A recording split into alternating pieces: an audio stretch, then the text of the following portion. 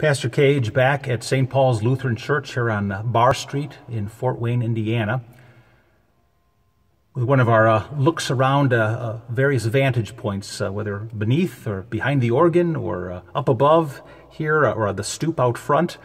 Here we are from a more familiar place for all of you, but maybe not the vantage point. This is the view from the pulpit. This is the view that the preacher has as he looks upon the people of God, which thankfully we have now been able to assemble again as the Word of God is proclaimed, as we are able to come together to hear that in this place, even as we continue to live stream.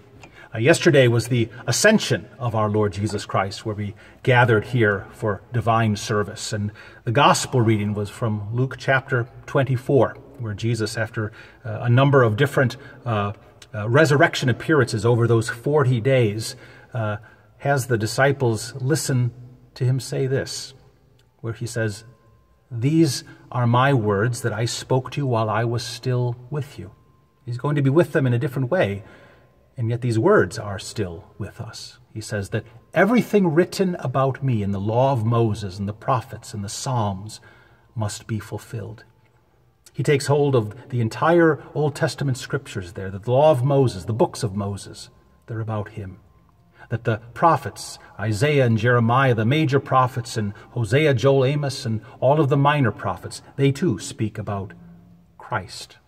And the Psalms and the Song of Songs and all the other writings, they are a proclamation of God's love for us through his Son.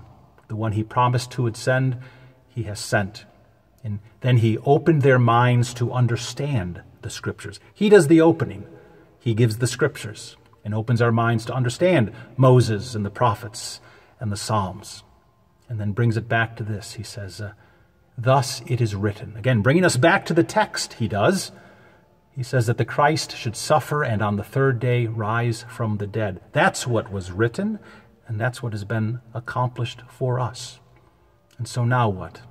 He sends out these preachers from pulpits like this and says that repentance and forgiveness of sins should be proclaimed in his name to all nations, beginning from Jerusalem.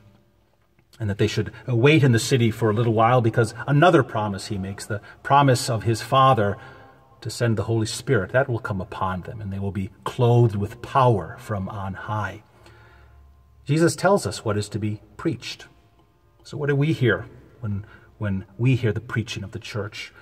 Is it simply eloquent verbiage? Is it a clever wordplay? Is it an engaging personality of a pastor who does his own stunts? Those can all be fine things, but Jesus tells us exactly what we are to be hearing and what our children are to be hearing and our grandchildren. In fact, he lays it out in 1 Corinthians chapter 1, where St. Paul says, it pleased God. I love this. It pleased God through the folly of what we preach, because it sounds like folly to speak of God becoming man, born of a virgin, that he dies for sinners, and that this man is risen from the dead, that he ascends not to go away, but to fill all things, and that he in this way is even more present for us as he gathers us and we come together around his word and sacrament. But it pleased God through the folly of what we preach to save those who believe. For the Jews demand signs. We want proofs. We want evidence this way. The Greeks, they seek wisdom. They want to look and feel smart about all this spiritual stuff. But the Apostle Paul says, we preach Christ crucified. This pleases God. And sure, it's a stumbling block to the Jews. It's folly to the Gentiles and to the whole world. But to those who are called, both Jews and Gentiles, and all of us, this preaching is the power of God and the wisdom of God. It is Christ for us, Christ crucified, Christ buried, Christ risen, Christ ascended, Christ pouring out his Holy Spirit for this proclamation, our salvation through the love that he has shown to sinners by taking our sins upon himself and rising from the dead.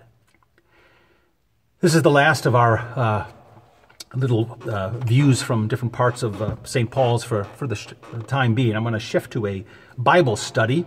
In fact, we've been talking about the building of St. Paul's and locations at St. Paul's. We're going to talk about the man, the Apostle St. Paul, as a persecutor of the church, whom God makes a preacher for the church, that this good news of Jesus Christ may be proclaimed to all the nations. So we'll be getting to that here in the next couple weeks, and hope you'll join us.